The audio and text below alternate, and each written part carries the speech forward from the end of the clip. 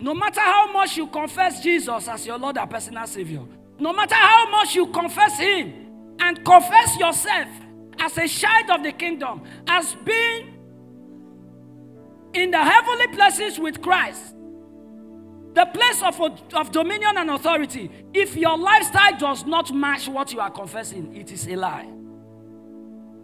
The devil has little respect for what we say, but he has all the respect for what we do as believers. You remember the 7 sons of Sceva in Acts of the Apostle?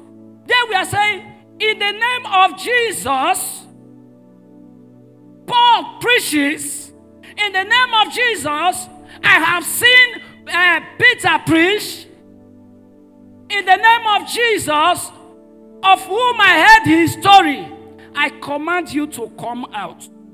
Demons, they assess people.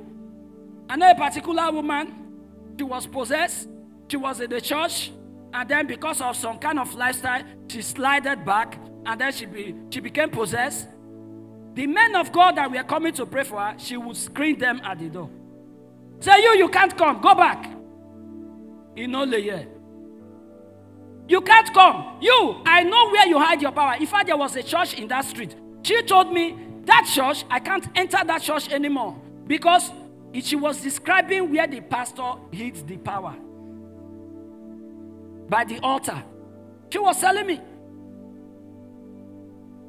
Demons know, they hear your confession. And after hearing your confession, they quickly log into their computer within splits of seconds. They check your profile. If there is no fire of God in you, if there is no don't touch written against your name, you say, you've come to disturb us. The demons will pounce on such one, like the 7 sons of Sceva.